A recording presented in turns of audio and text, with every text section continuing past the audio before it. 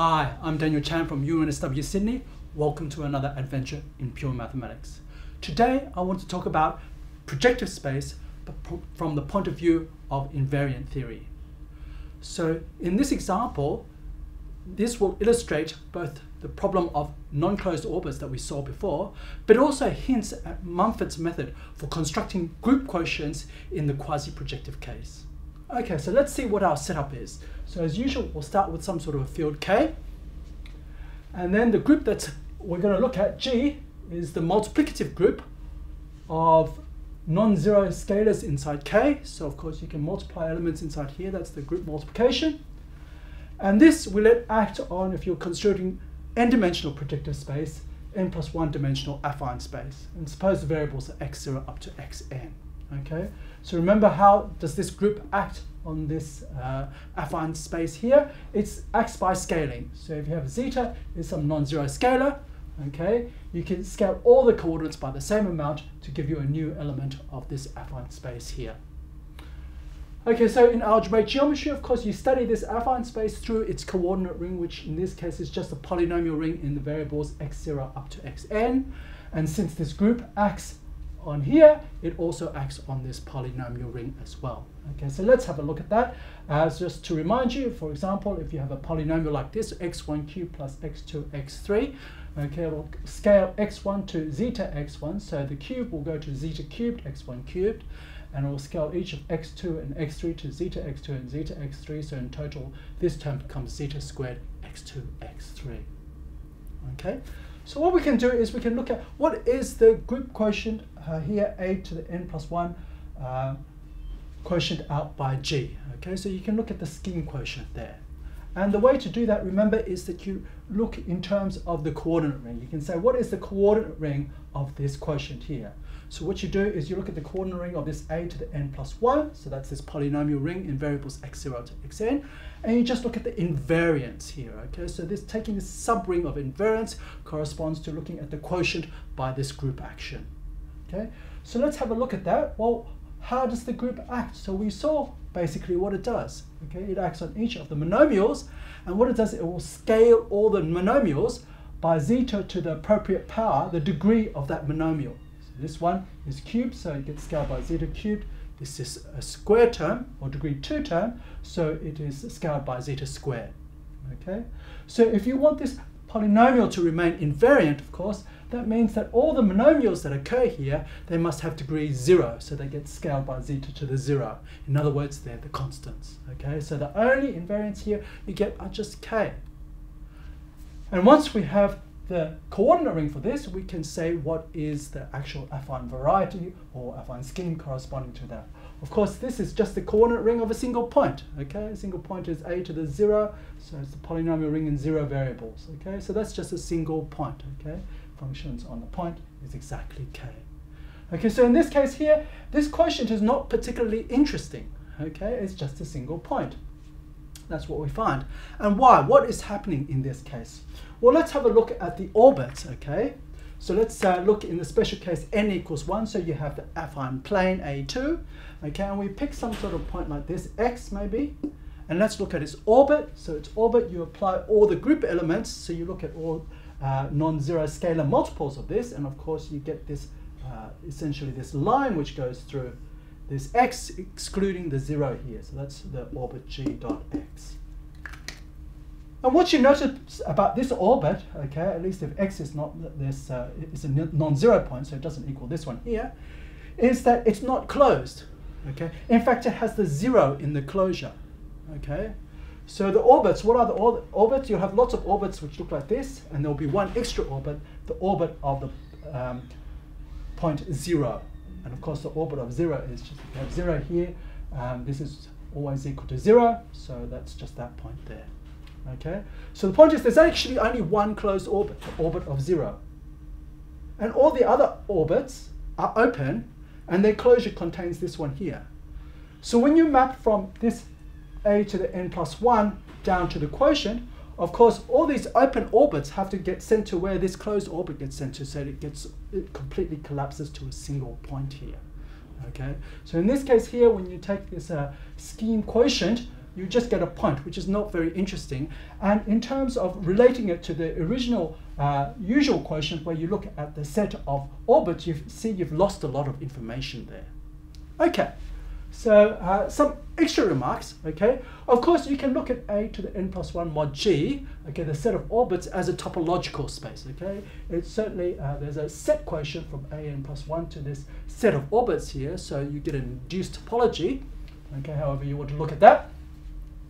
And if you look at the induced topology, it's highly non-separated, okay? So this is something that's a bit strange about this topological space. And it's one way to see why this, there are problems involved when you try to understand this, okay?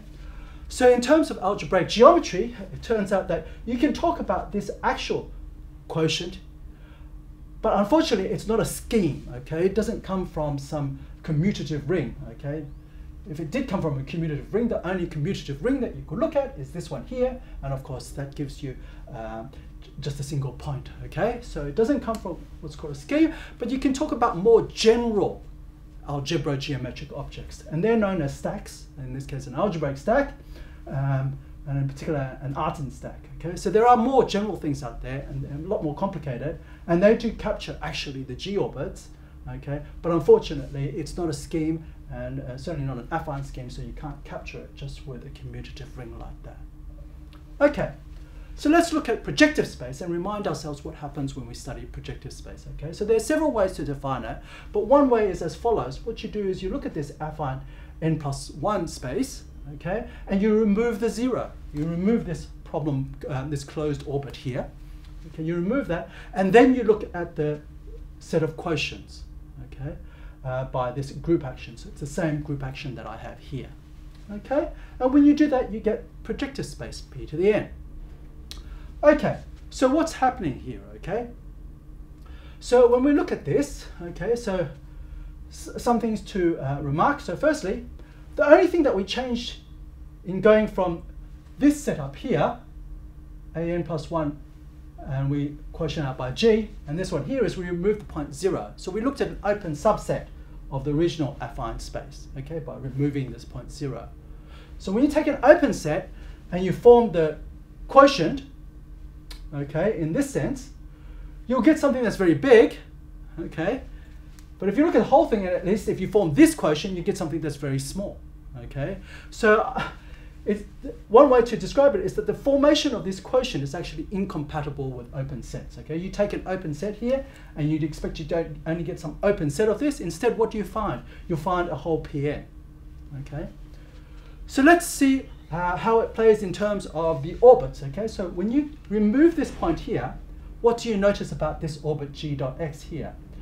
Well, this g orbit now is closed inside A2 minus this point, okay? Because the closure was what? It's where you add this point in. Actually, the closure inside the affine plane is where you add this point in. So if you remove that point, then it's closed, right? And so since they're closed orbits, and in this theory here, you can distinguish closed orbits, you see, that's why you ought to get something that's more interesting here, okay? So whereas all these open orbits were identified with a single point now, in this previous example, they're now closed, so you can look at them as different points. Okay, so this raises the following question. So you've got something that should be interesting here, okay? But how do you set this theory up properly, okay? So what's going on here? So I've told you how to form this sort of scheme quotient when you have an affine scheme here, okay, or affine variety. And that is, you look on the level of coordinate rings, okay? And you do it in terms of invariant rings, hence invariant theory. Okay. Now here, when you remove 0 from a to the n plus 1, that turns out not to be an affine variety. Okay, it's not affine. It's not even an affine scheme. So the question naturally arises: well, of course we want the quotient when we do this to be Pn. How do we actually get Pn using invariant theory? Well, let me show you how. So our solution is as follows. So even though this a to the n plus 1 minus 0 is not affine, you can certainly cover it with affine varieties, okay? So we'll consider the following affine patches, okay? So we'll look at the section where the ith coordinate is non-zero, xi doesn't equal 0. And that's going to be affine because, why is that? in this case, if you look at the set of n plus 1 tuples where the ith one is non-zero, the coordinate ring is the same as the usual coordinate ring, kx0 up to xn, the polynomial ring in n plus 1 variables, but you have to invert xi because xi can be non-zero, so the inverse of xi is also a nice rational function, well defined on the whole of this affine patch. Okay, so this affine variety corresponding to this ring here is just this ui here. Okay, so now we can try to work locally on all of these patches. And one thing that you'll notice is that the group actually also acts on this patch as well. If you scale an n plus 1 tuple where the ith coordinate is non-zero, the ith coordinate stays non-zero, so you'll stay inside this. So it's actually a G-stable subset. Okay. So what we're going to do is we're going to work on each of them individually, and then we're going to piece them back together again. So we have to remember how to glue these affine patches together.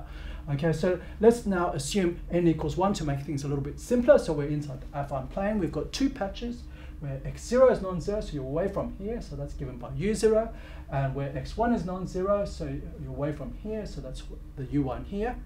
Okay, and what you need to do is to glue these together, and the data that you need to do is this diagram here. Okay, you need to know how the intersection embeds into u0 and in u1. Okay, so what do I mean by this is the gluing data?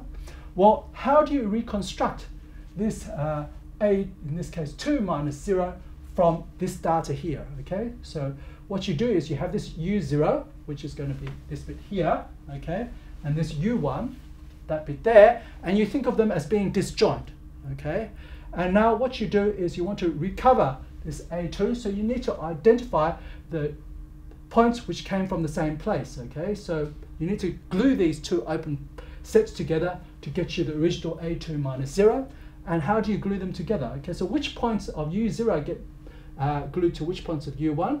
Well, only the points which come from the image of this get glued to something here. So it comes from here.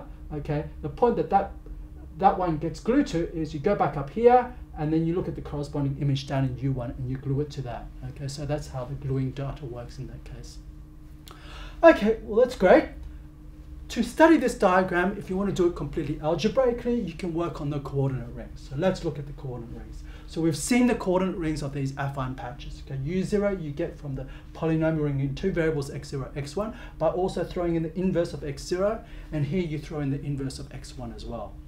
Okay, and now what happens is if you need to remove both and assume x0 is non-zero and x1 is non-zero, then you need both x0 inverse and x1 inverse. So the coordinate ring of this intersection is just the algebra generated by x0 and x0 inverse, x1 and x1 inverse. Okay, so that's what you have. So you have two localization maps like this, and this diagram algebraically on the ring theoretic level captures what's happening in this here. Okay, so now that we're in this situation, we have all these affine varieties. Okay, we can now apply the theory that we had before, okay, the geometric invariant theory, which says that if you want to take quotients and you work on the dual algebraic side, you look at invariants. So let's just take invariants of everything inside here. Okay, so let's start with this object here. So remember how the group acts on these variables. Basically, it scales them. Okay, so it turns out the only invariants are the things of degree 0.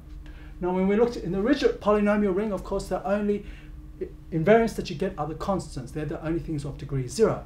But now you've got an x0 inverse here. So now it turns out that if you consider some rational function like x1 divided by x0, that's degree 0. Of course, when you try to scale x1 by zeta, x0 gets scaled by zeta as well. So this is actually invariant. Okay. So it turns out that, of course, also any polynomial in x1 over x0 is also invariant. And in fact, you can show that the set of invariants inside here is precisely this polynomial ring here. Okay, so we can do a similar thing with the other side. Now the x1 is the only thing allowed to be in the denominator, so instead you have polynomials in x0 over x1. Okay, so now let's look at the invariants inside here. Okay, inside here. And it's quite easy to show that in this case, what you have as the invariants, of course, you've got x0 over x0. And from here, you've also got x0 and x1. And if you look at the algebra generated by those two, then you'll get the whole invariant ring of this here. Okay? So just note that these two are not unrelated to each other, they're just inverses of each other. So in fact, it's quite easy to say what this is. Okay? So now we've worked on the dual algebraic side, and we've taken invariance, which corresponds to the group quotients. We just need to go over to the geometric side by looking at the corresponding affine varieties. So let's do that. Okay, so what do we have over here? You just have a polynomial ring in one variable. So the corresponding affine variety is just the affine line in that one variable x1 over x0. Okay? Similarly here you have the affine line in the corresponding variable, which now is x0 over x1. Okay, so what's going on up here? So here you don't have simply a polynomial ring, okay, because you've not only thrown in one generator, you've got two, but the other one is the inverse of this one here. So basically you can think of this as, well, you get it from here by you look at this affine line, but you throw in the inverse of this variable, so you have to remove the 0 of this, which is 0. Okay, so it's a1 minus 0. So that maps into here, and it also maps to here, but the 0 goes to, so to speak, the infinity point of the projective line. Okay, so this maps into here, it maps into here, and it gives you a way to glue these two copies of A1 together. Okay, so now we can actually take the quotient. Okay, so remember, this is the gluing data to get you your A2 minus 0. Okay, A2 minus 0. Now we took group quotients of each of these three objects, and we get these three objects here. And that is the gluing data, which allows us to glue these two together. Okay, so this quotient now, which I will define as P1, okay, it's going to be these two. You think of them as being disjoint first, and then you glue them together according to this diagram. And that's in fact the way you usually construct P1. And of course, if you have a more complicated gluing, which takes into account more of these patches, which occurs when n is greater than 1, you can do the same thing for Pn.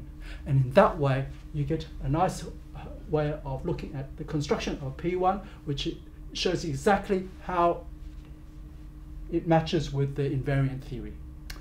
Okay, so it turns out that Mumford had a beautiful generalization of what goes on here. Okay, so I don't have enough time to describe all the details that goes into it, but it's nice to know how his theory roughly works, okay, and what the setting is. So first you have some reductive group G, which acts on some quasi-projective variety X, and then extra piece of data that you need to throw into it is what's called a G equivariant line bundle. Okay, I won't go into the details there, but the point is that when you're in that situation here, what you can do is you can find a nice open subset of that called XSS. In fact, there are two, but let's just concentrate on this one here. SS here stands for semi-stable points.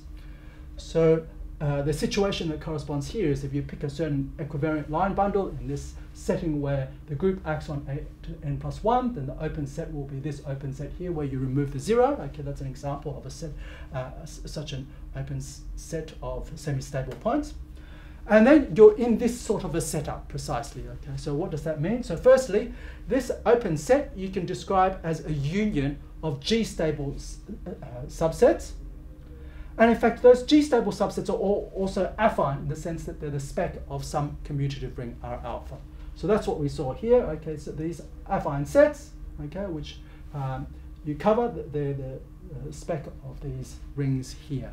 Okay.